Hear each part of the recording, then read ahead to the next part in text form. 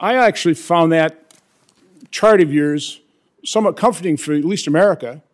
When you take a look at the mortality risk, again, these are all projections. I don't put any stock in them whatsoever, but by your own projections throughout the United States, because of climate change, we're going to actually have a reduced risk of mortality overall in the United States. In terms of excess deaths, a warming globe is actually beneficial. In my own state, your study shows that we'd have a reduction in mortality of somewhere between 54 and 56 people per, I guess it's 100,000.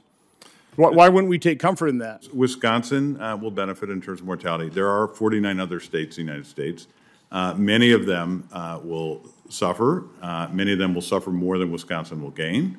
And that is the nature of climate change. It's very unequal. If you're trying to mitigate harm globally, isn't it true that the number of deaths, according to this Lancet study, the number of deaths caused by heat are 600,000 per year. Deaths caused by cold are 4.5 million annually.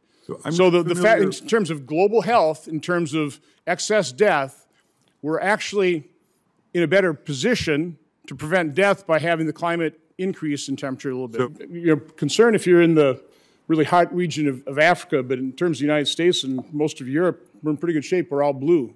We have reduced risk of death.